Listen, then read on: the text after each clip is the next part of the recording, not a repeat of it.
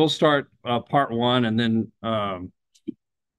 we'll set the stage for what, when we say the word Christian or words, Christian nationalism, what that is. If you look it up, there's all sorts of crazy things that come up.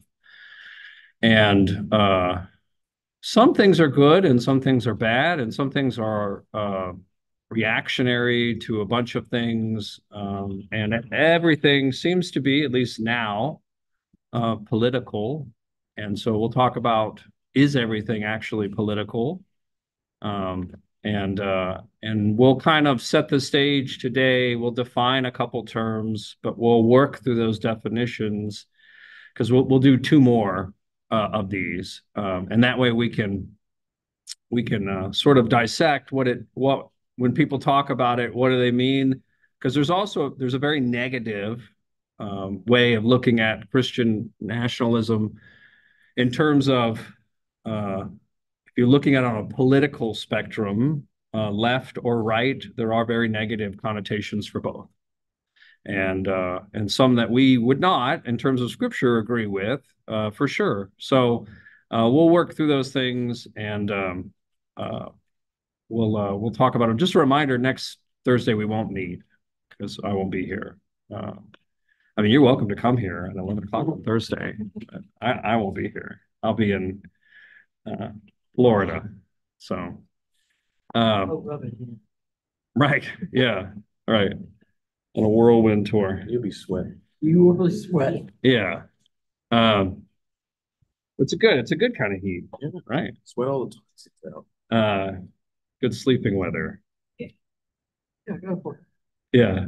All right, let's open up with a word of prayer. Blessed Lord, we give you thanks that you have given to us your holy word. Help us always that we put ourselves under it, that what you have said and who you are and what you have revealed to us in our Lord Jesus Christ, that he truly is our Lord, Lord over this world, over this government that we live in, and this church most especially, but all authority has been given to him in heaven and on earth. Lord, help us to remain under that authority and in his grace by his holy word always. In Jesus' name, amen. All right, so you set the stage for something, and even something that can be controversial, perhaps. But you think about Isaiah chapter 60, the latter part of Isaiah is always the most intense, it seems like, of Isaiah for sure. But Isaiah says, for the nation and kingdom that does not serve you, I mean, the Lord God, shall perish, and those nations shall be utterly laid to waste. And that is the reality. There's the nation of God, the kingdom of God is the thing that endures forever because it is in the word, because the word endures forever. And there is a reality when you talk about living this life. We've talked about this in a bunch of different Bible studies in terms of all things that are good and just and holy are from the Lord God. And so nothing exists outside of him, including life and salvation, most especially. So all of these things derive from that, and he has created this world in an order. And in that order, there is a natural understanding of how certain things should be that causes us to act in a certain way. But you can see how people are created in his image, and that it is his creation, and the law is written into that, the natural law, moral law. And so those things drive how nations exist, how people act, not even just Christian people, but even pagan people. And so I think we can kind of set the stage for that, but Isaiah does for sure. Those who go against that, for one, it's foolish, it's stupid, because it goes against the natural order by which God has created all things. And two, there are repercussions for it. Most especially, there are spiritual repercussions in a condemnation, a damnation of God, that he comes and cuts them off. He crushes those who are idolaters and wicked. But also there's a temporal sort of in this time now repercussion of that stuff. He makes laws, and then we sin. We have to deal with the ramifications of that sin now. And we sometimes we give the example of, God made gravity. If I violate that, then I have to deal with the repercussions of that, hurting myself if I fall from a large distance, even if I say, well, I don't believe in that.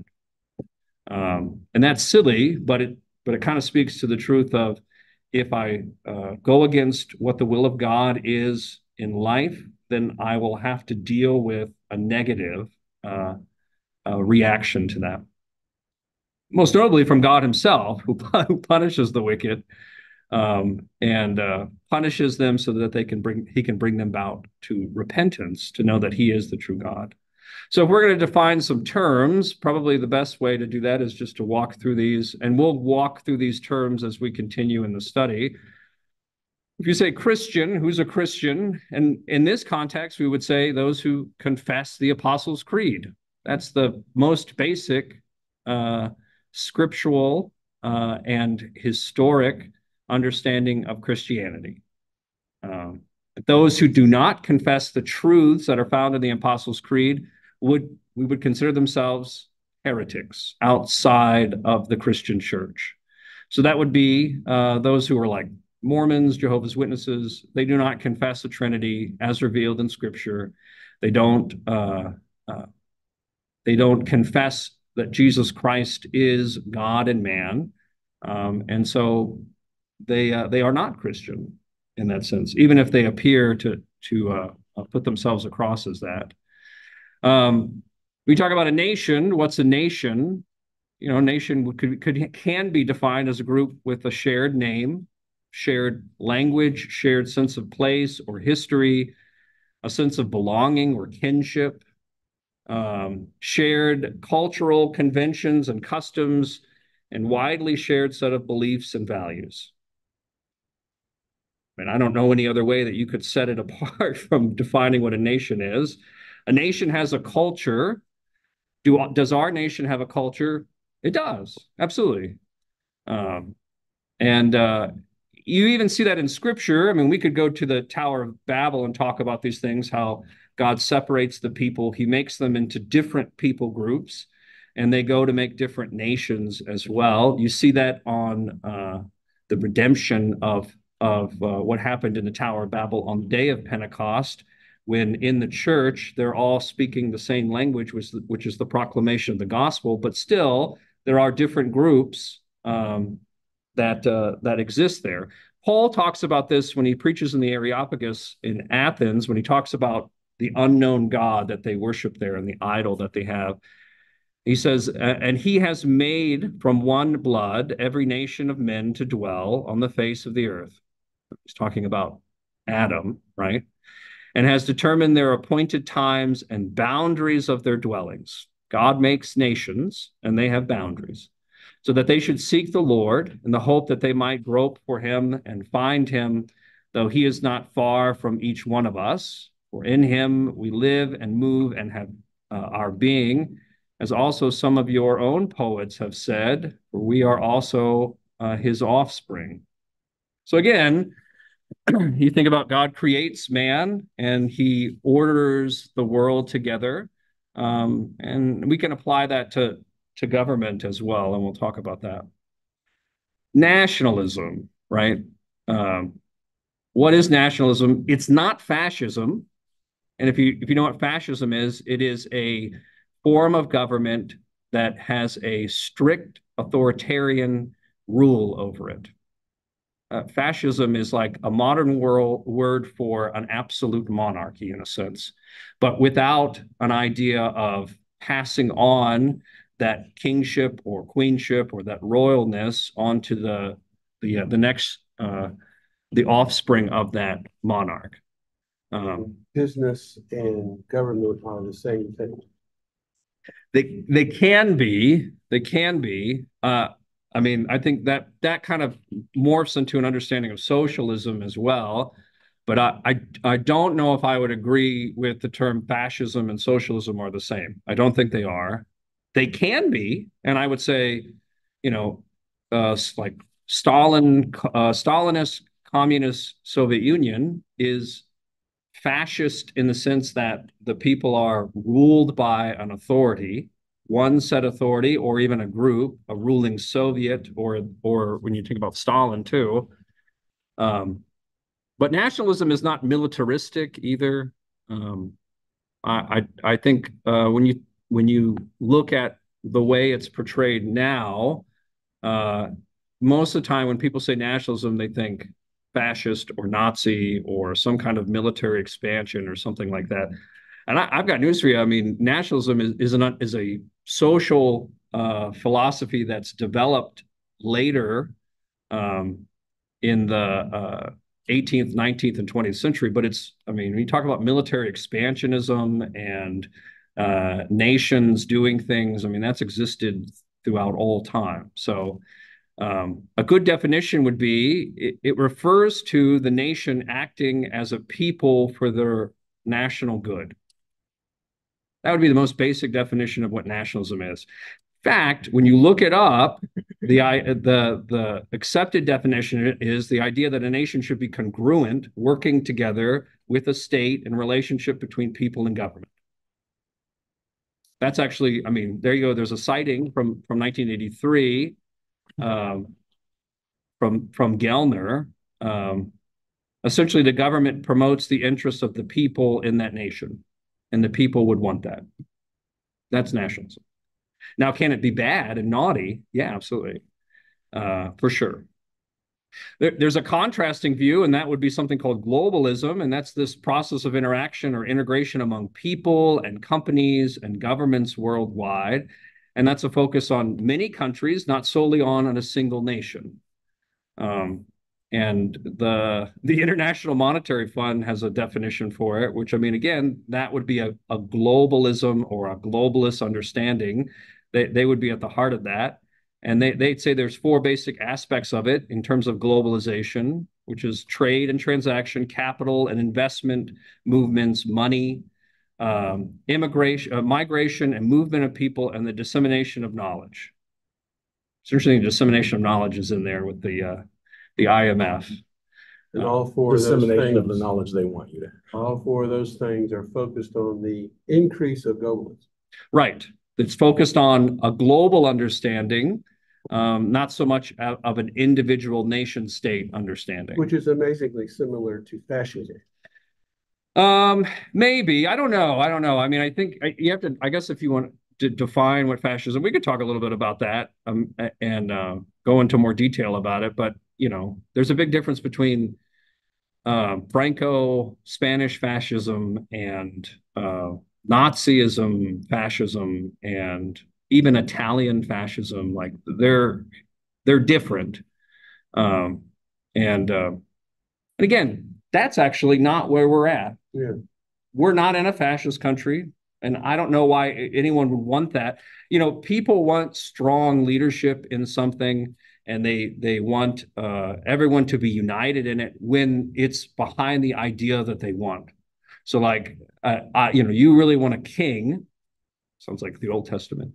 You really want a king, and so then what does the Lord God say? I'll give you one, and he's going to be like the rest of the kings that are around, and you're going to regret it. Okay. And they did, and they got Saul. So, and even in subsequent kings after that, even with aspects of David and certainly with Solomon and the latter kings that come from that, I mean, they got what they wanted.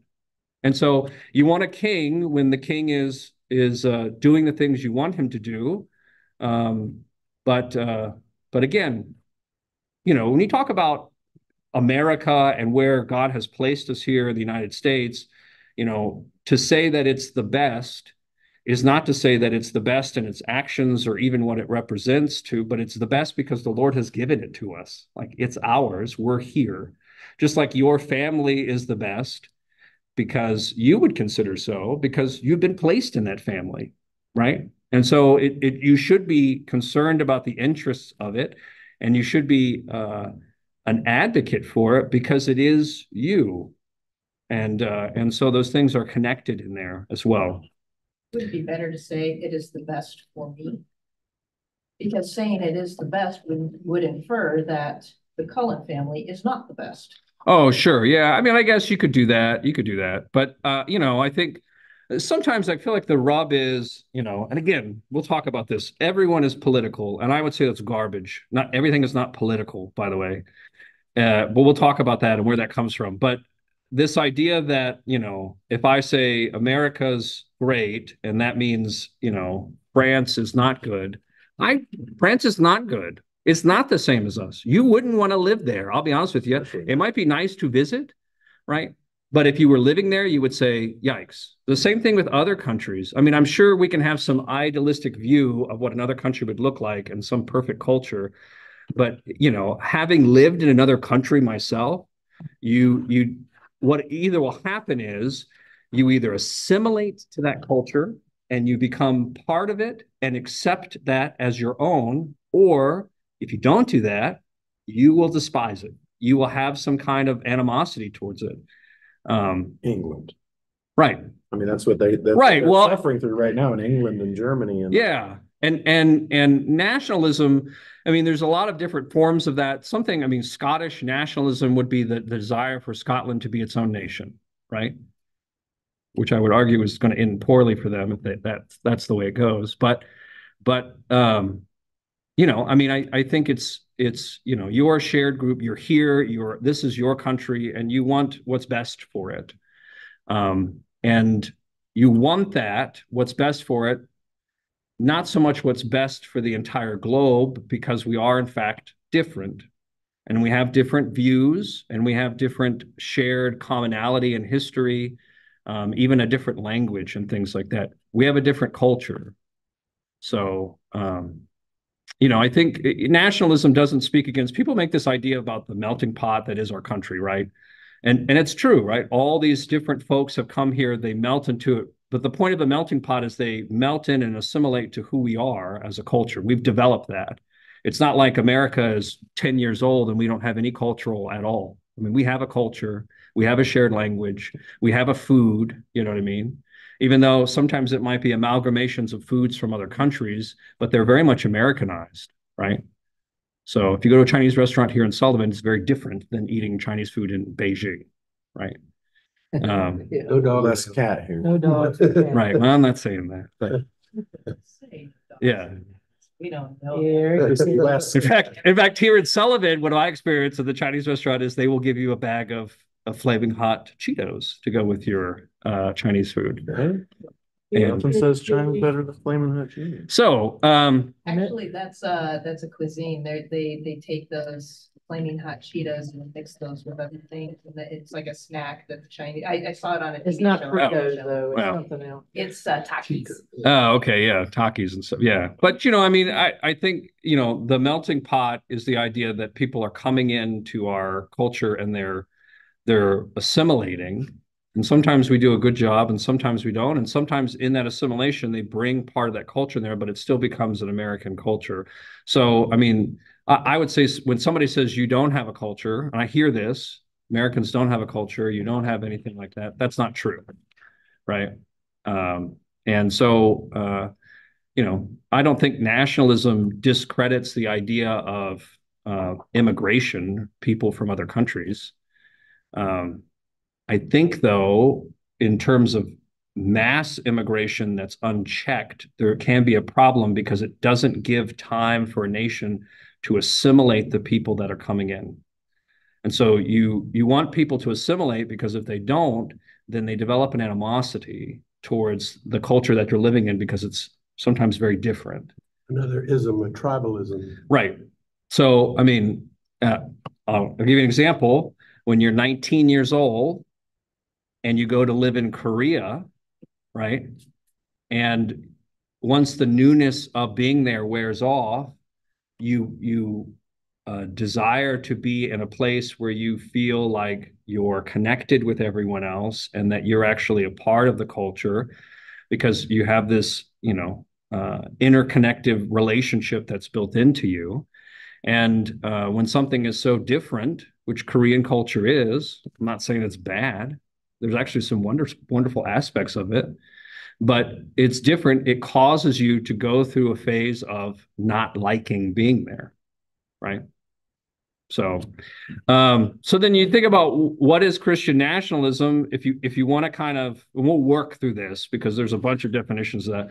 Just a base working definition would be a belief that human society requires something to anchor it, a transcendent, a godly anchor to hold everything together, and that transcendent anchor would be in the true and living God, not in false idols.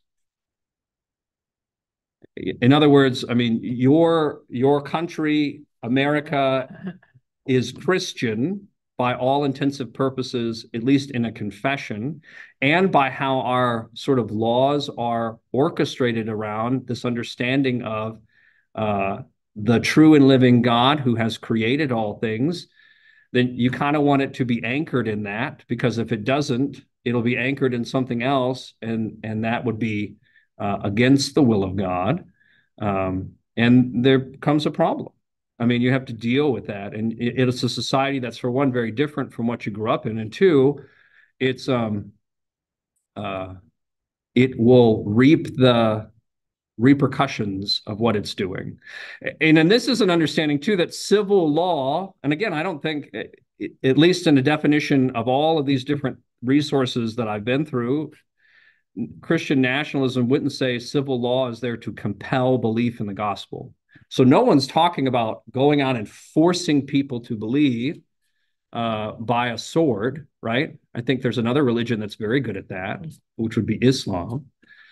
And nor is it forcing people to worship God or to orchestrate faith in that way. But what we should want is that our government is conducive to the focus of that worship, so that it promotes that and not is diametrically opposed to it.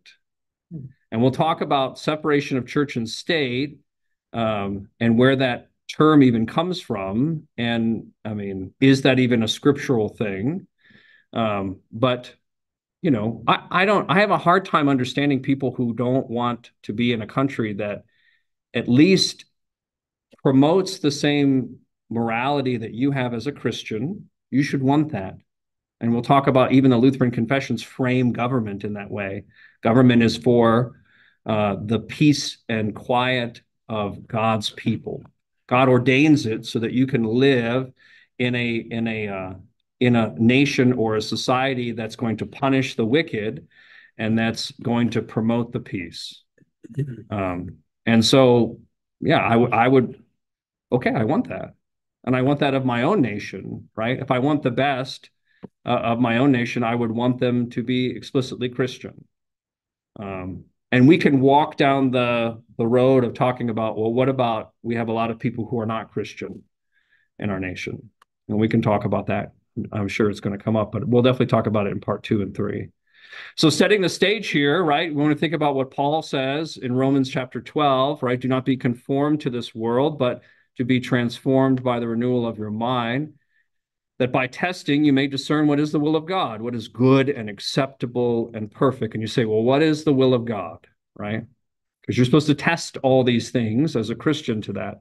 What's the will of God? Well, the only way you can find that will is in his holy word, right? It's not going to be beamed into your brain. And so God's will is that desires all men to be saved and come to the knowledge of the truth, right? God's will is that everyone who beholds the Son and believes in him will have eternal life, and I myself will raise him up on the last day. We can know God's will from what he wants and how he wants us to live as we listen to our Lord Jesus and the apostles explained in the 10 Commandments. So again, we have a moral framework of how God, what God wants from us. And then we can know his will and how he gives us his means of grace and how he wants that to be administered among us. He wants us to receive the forgiveness of sins. And so even the third petition of the Lord's Prayer in the Small Catechism deals with this, right? We pray, thy will be done as in on earth as in heaven. What does it mean? The good and gracious will of God is done even without our prayer, but we pray in this petition that it may be done also among us. And then you say, well, what's God's will done? How is it done? Well, God's will is done when it breaks and hinders every evil plan and purpose of the devil, the world, and our sinful nature, which do not want us to hallow God's name and let his kingdom come, and when he strengthens and keeps us firm in his word and faith until we die. So if I'm discerning everything on the will of God, right, this is his good and gracious will. If I'm discerning everything that is the will of God, what's that will? It's breaking and hindering every evil plan and purpose of the devil and the world and myself. So when we go through this, you want to think about your Christian faith is not as something that's compartmentalized. And this is what people like to do all the time. So there's a false belief that Christians live functionally compartmentalized lives. Two false worlds, right? A real life and my spiritual life, right? My real life is probably the one I'm most comfortable with, maybe, if things are going well, I guess. And that's the stuff I do every day, right? My job, physical health, friends, family, leisure, money, possessions, voting, citizenship, daily routine, kind of all those things that I just sort of do throughout my day.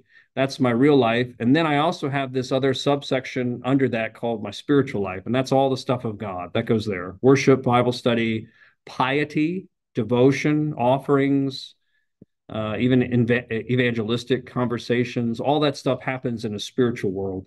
And the problem is faith becomes just an aspect of your life and not something that shapes life or is life. And a better way to frame it is to say you cannot do that. I mean, I would argue you cannot have a compartmentalized faith. It does not exist. So you're going to do things in this life, even in our government and how we conduct ourselves as citizens, based upon what you believe. And you either believe in the word of God or you do not. And so, or perhaps you're ignorant to it. I mean, that could be another category to it as well. So scripture kind of reveals your Christian life not as one that's in compartments, but one that you are an ambassador of, right? And Paul writes, now then we are ambassadors of Christ, as though God were pleading through us. We implore you on Christ's behalf, be reconciled to God, for he made him who knew no sin to be sin for us, that we might become the righteousness of God in him, right? Meaning the only thing an ambassador does is represent the ruler who sent them every day, all the time, and everything they do. So everything you do is a matter of faith. Every single thing. And there is no separation of that. Sometimes we talk about secular and sacred things. There's no such thing. Everything has a theological implication in what you do because you do things based on what you believe, or you believe things based on what you do. Would it be safe to say the sacred things amplify the secular things? Yeah, I mean, they should, because again, in the sacred things, you would think those are matters of faith in which God is, if you want to put it in, I guess, in the best term, that God is speaking to you in his holy word and sacraments and the word preached.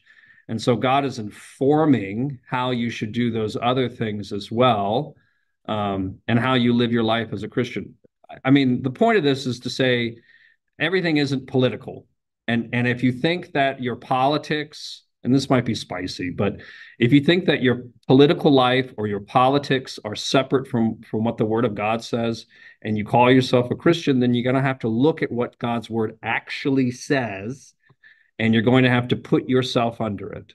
Now, that can cause you to do a bunch of things, and And again, I'll be really clear. I'm not talking about things like Republican and Democrat. I could care less about those two things, because again, I don't live my life as everything is a political theory, right? Both can be bad.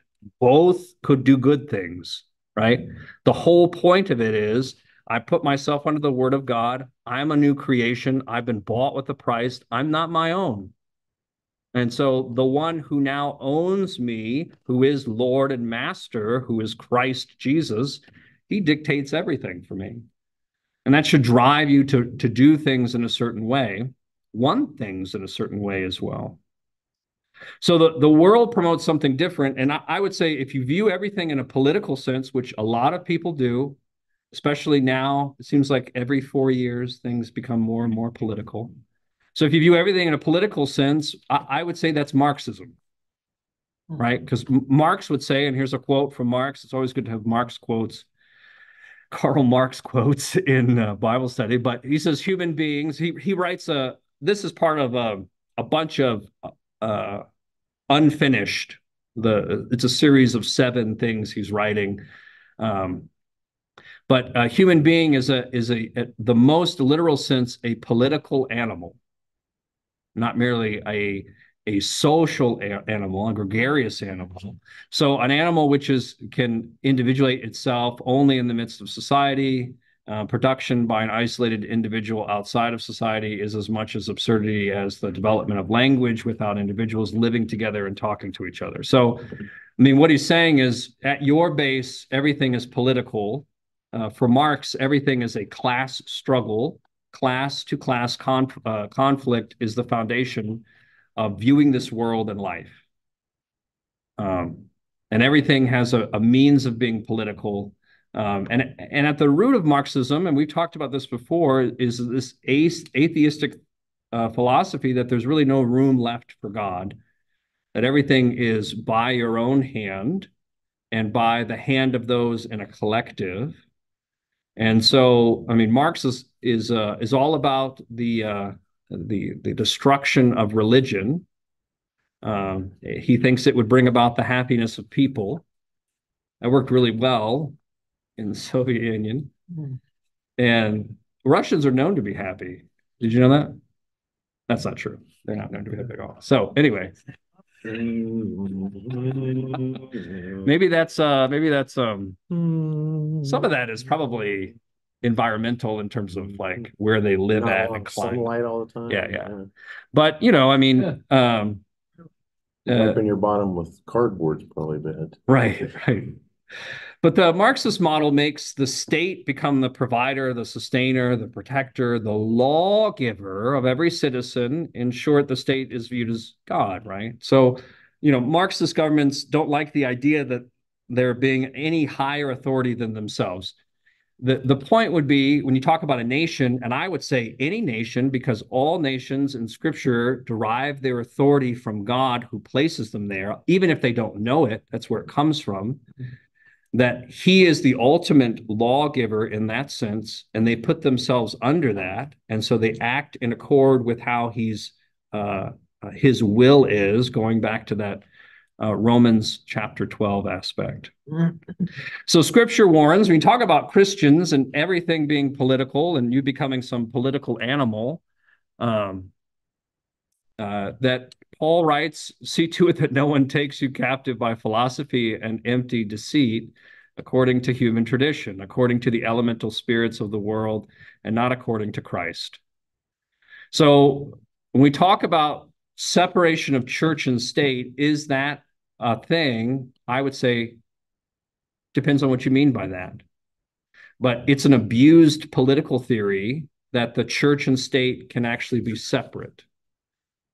Maybe a better way to say is that they are distinct, and that's the Lutheran way, and we'll build that. But the church and state are both institutions, so it's possible to keep them separate without confusing a category of what they're in. I mean, you could put apples and oranges are both fruit, and you can put them in separate bowls. However, it's impossible to separate moral considerations and the state. I mean, that we may discern what the will of God is. So again, it's impossible to separate how you want yourself to be governed and how you act in government from who you are as a Christian. And when we use separation of church and state in a modern sense, it becomes an excuse to try to exclude any religion, but most especially Christianity, from any type of decision making within the government. And that's actually how it gets developed. So if you think in the US Constitution, right, the First Amendment, Congress shall make no law respecting an establishment of religion. Everyone's like, oh, perfect. For one, that means the federal government, I just want to point that out. It's not talking about the state. When these things are enacted, did state governments at the time have their own churches? And when they say religion, they're talking about denominations of Christianity. They're talking about denominations of Christianity, right? So I mean, they write the Constitution. We have a nation that's founded, and it presupposes when they do so that everyone is at least culturally Christian, that it is a Christian base for things. Because this idea of, well, some people are not, I mean, again, we could talk about Thomas Jefferson, and he had some wackadoodle ideas about stuff, but he still considered himself, in the broadest sense, Christian and in Christendom, right? Even though, people like to argue that they were deists and stuff like that. And sure, I mean, you have Unitarians that come out of that and all this stuff like that. I got news for you. Unitarians back in the day considered themselves Christian. So, in fact, if you're a Unitarian chaplain in the U.S. Army, you wear a cross. My mother was Unitarian. Right. I mean, they still consider themselves Christian. Wrong, but still consider themselves Christian. And so it presupposes all that. And so you think, I mean, if our country and nation is built upon the foundation of the understanding that people are Christian, I think some people don't like to say, well, America's not a Christian nation. But I mean, it's built upon that framework that this is what everyone has in mind. No one's talking about, when they're writing the Constitution and they're talking about the establishment of religion, they're not thinking about, well, Islam is coming in and we've got to make an accommodation for them. Or Hinduism. Yeah. Or Buddhism. Now, with that being said, it doesn't mean, I think you would be silly to say, well, let's go out and purge all of those people from our country that are here, or that let's go out and forcibly convert them into Christianity. No, but our governmental structure is designed to promote the understanding that Christianity is our shared culture, or at least in a cultural sense, and should promote the Christian morality and beliefs. And so the phrase separation of church and state, right, is actually taken from a letter from Thomas Jefferson. He writes to the Danbury Baptists, which they're in Connecticut. And again, the Danbury Baptists were concerned about denominational Christianity stuff that was going to be established, right? Because you think about who comes to this country at the very beginning, there are people, I mean, even the early beginnings of the Lutheran Church Missouri Synod, they come here because they're dissenting with whatever political establishment for religion has been happening in Europe, and they come here for the free expression of that, all still Christian in that regards. And so Thomas Jefferson writes, he uses this term, that the government would stay out of church affairs. That the government would stay out of church affairs. There's not an understanding that the government would not put itself under the living God, who is ruler of all things. Funny, I was reading Roger Williams, one of my descendants, but I was reading some of his manuscripts that he wrote, and a lot of the things that you're talking about is part of the reason why he wanted freedom of religion. Now, he was Baptist, but sure, reasons why he wanted separation of church and state. So the church was predominantly in charge of the religion at that point in time, in the 1500s. So it's interesting. A lot of the things you're saying, I'm recalling, was written down in his logs. I'll give them to you sometime. Yeah, well, to see how he thinks. Yeah, and you think, I mean, the separation of church and state is, there's been an intermingling of those things that have happened throughout history, some good and some bad. But again, I don't know why you wouldn't want your government, the nation that you have, it's your nation, to be Christian. Because if you think what God has ordained is true, then everyone would benefit from a world that is ordered in that way, unless they are wicked and they want to promote wickedness. And that should be destroyed. But I mean, even in the small catechism, we talk about God's will is to crush and destroy, deter wicked plans even within us, right? And we don't often pray that because that might be too hard. So, all right. So this wall of separation metaphor didn't really enter into a discourse, a discussion in our country until the 1947 Supreme Court case of Everson versus the Board of Education. And if you don't know about that, it comes about where 1941 in New Jersey, they enact a law that authorizes the payments by local school boards for the costs of transportation to and from school, including private schools. And so most of the private schools that were in New Jersey, if you've ever been in New Jersey, I have, I wouldn't recommend it. If you ever been, I'm just joking. If you ever been in New Jersey, it's, the majority of the private schools there were parochial Catholic schools.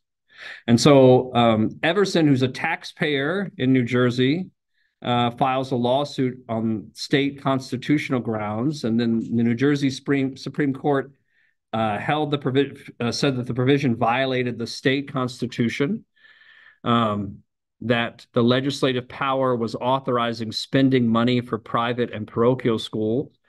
That was later overturned by something called the New Jersey Courts of Errors and Appeals. And then it went to the Supreme Court, which decided the case on a federal sense. And again, what the Supreme Court decides kind of carries weight throughout all the states, right? Because it's the Supreme Federal Court.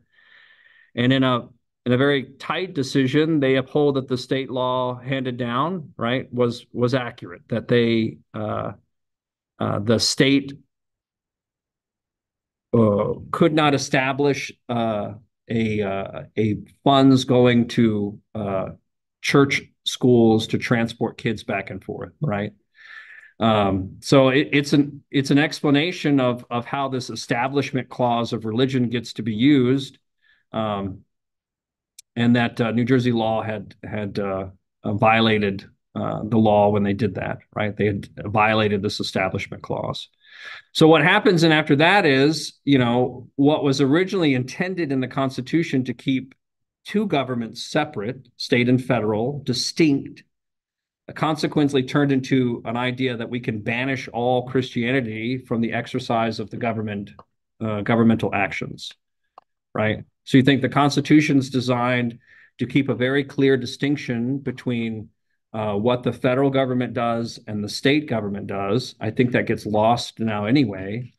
But the Establishment of Religion clause is now used not to say that we want to keep that distinction there, but in fact, we want to keep all religion, really Christianity, out of anything that the government does. So you can't use a Christian moral framework to decide laws or how things should go. And you can see, 1947, you can see how the ramifications of that have continued on in our own culture and in our own government, right? So you think about, they removed prayer from school.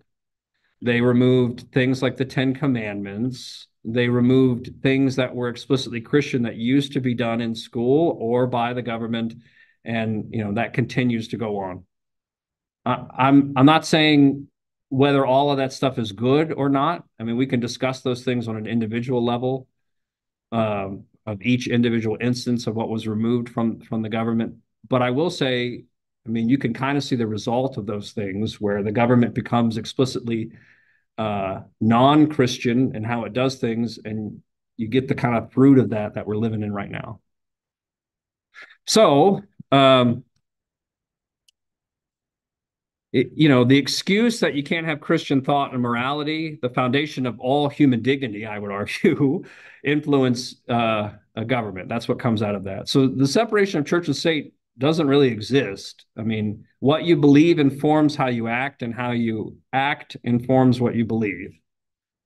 What other laws? I mean, it says the excuse that you can't have Christian thought and morality to influence what government does, but so what other thoughts would they? Yeah, so then we start to have the removal of laws, both state and federally, that we'll say are probably exclusively Christian in what they do. So blasphemy laws are go away. It used to be illegal to blaspheme the Lord God, right? In fact, in Europe, I mean, at one point it's, punishable by death. Marbury versus Madison. That's where they legalized gay marriage. Right. Well, yeah, I mean, that's, yeah. So then you have, things like non-traditional marriage. You have a different definition of what marriage is. You have, I'll give you a really good example this is the law that I know the best in the UCMJ, in the Uniform Code of Military Justice. At one point, I mean, while I was working cases, the law was sodomy was illegal. You couldn't have any sodomy acts while you were in the military, and then those things that's gone now. The state laws used to do that too. Right. Like down home, down home, you couldn't go into the stores were closed on Sunday. Right. You couldn't buy alcohol, before a certain time, and also like sodomy and things like that. And then also the marriage laws were different. Right. Too. Yeah. And I mean, I would also say things like when you talk about the laws around divorce change after 1947 to include things like no-fault divorces, and the death penalty is one that the Missouri Synod has actually held convention and discussed about. That changes. And again, it changes in the fact that laws remove the death penalty from a punishment, capital punishment, for certain crimes. And which again, there's a Christian framework for all those things as well. So, I mean, those would be examples, I think, that would come up, and it continues. I mean, you can see it kind of play out right now all the time. But yeah, I think the problem is people would have the greatest rub about that. They would be very much upset about those things that I just said, that it's bad that those are gone, because they either, for one, they profess to be Christian and they are in fact ignorant of what the will of God is because they don't know his word. Or they are openly promoting wickedness, which God has defined, and they don't care what that says, and they want to continue to promote it.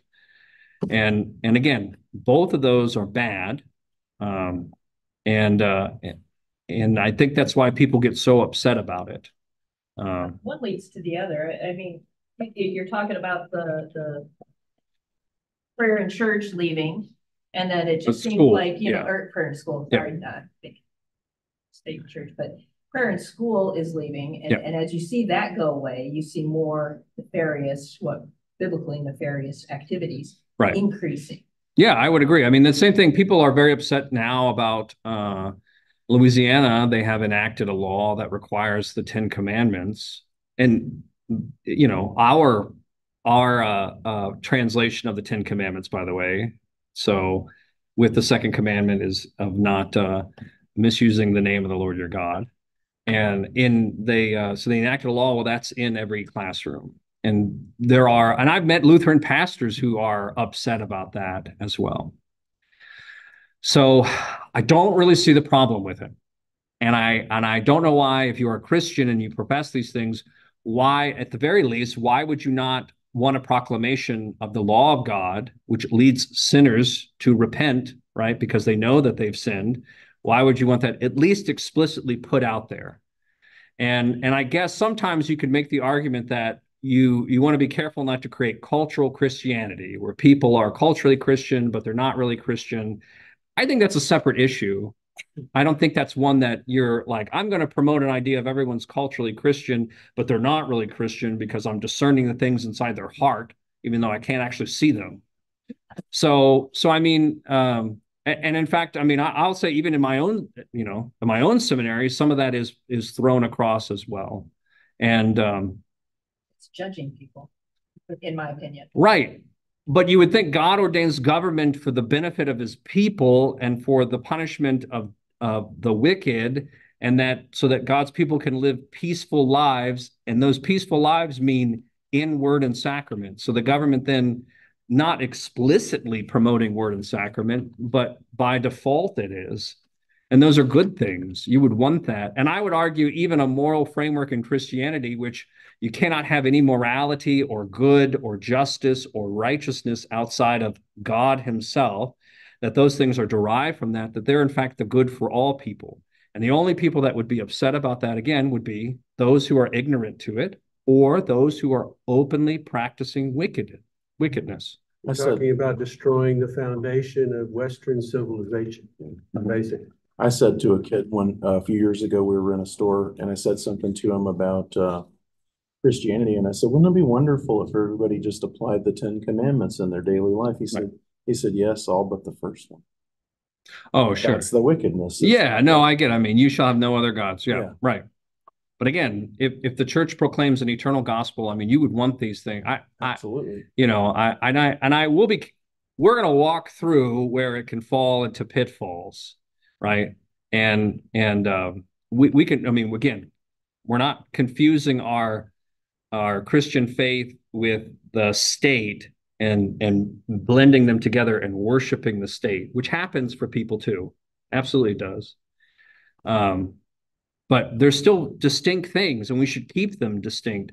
But I think sometimes we use the excuse of separation of church and state so we can say that these two things are compartmentalized and I don't have to, I deal with this over here, but this over here, is something totally different. Or what Lutherans do, and we'll talk about this, we're going to run out of time, but we'll wrap it up here in a little bit. But what Lutherans do is they tend to have this understanding of two kingdoms. And we'll talk about those two kingdoms, the kingdom of the left and kingdom of the right.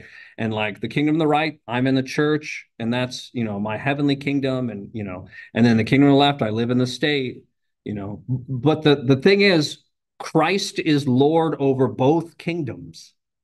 He's not just like, what the excuse will say, people say, well, my kingdom is not of this world. Right. It's not of this world in that it's wicked and evil. Let go of, right. Let go of your thoughts. Right. And but your wants. But he also says all authority on heaven and on earth has been given to me. He's Lord over everything. And so, whether somebody admits it or not, I mean, he's still Lord over this nation and all the nations of the world. So we should reflect that in how we live together in that nation. Let's do this. The separation of church and state doesn't exist. So, I mean, Hebrews 4 says, for the word of God is living and powerful, sharper than any two-edged sword, piercing even the divisions of soul and spirit, of joints and marrow, and is a discerner of the thoughts and intentions of the heart. So God's word does something to you and to this world. And at the very least, it informs you.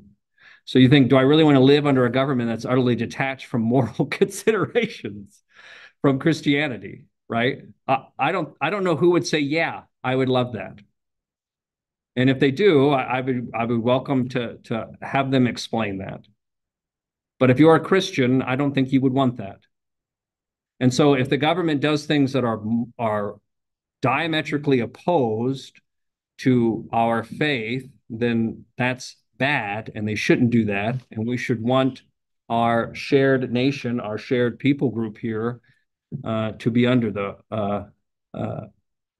a Christian morality at the very least.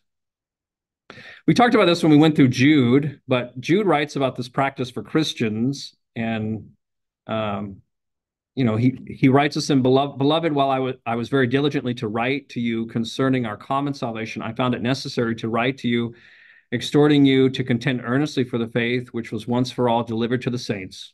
That's your Christian faith.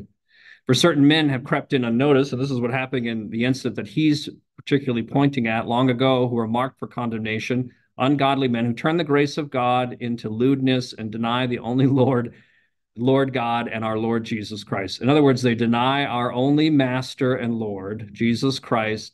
A denial of Christ is both in belief and practice. That's what's happening. It's the practice that Jude is particularly pointing at. They deny Christ in their practice, and they deny what they know to be true in what they do.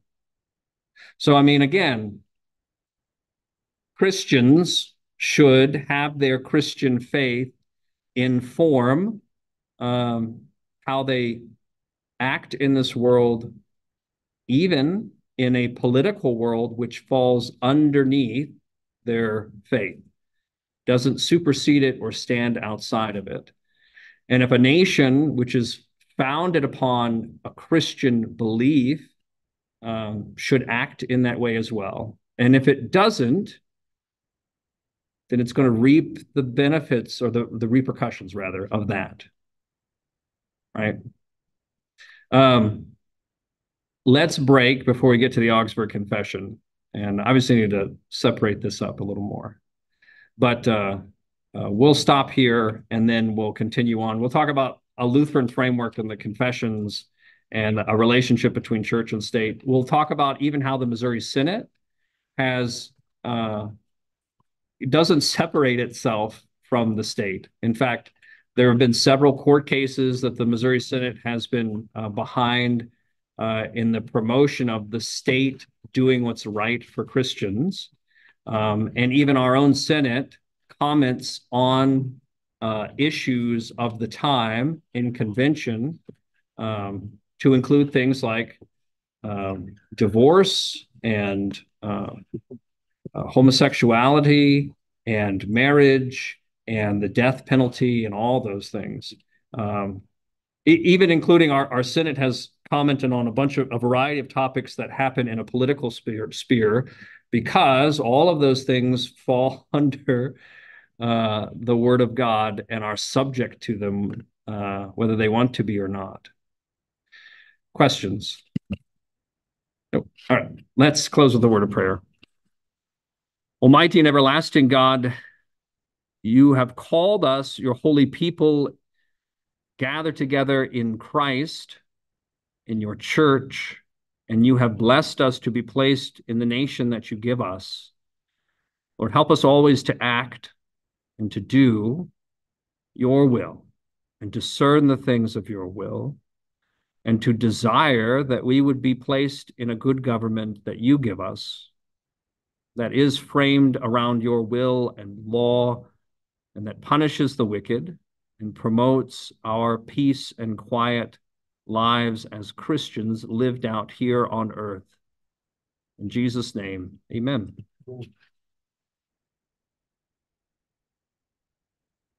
There's some cucumbers over there if anybody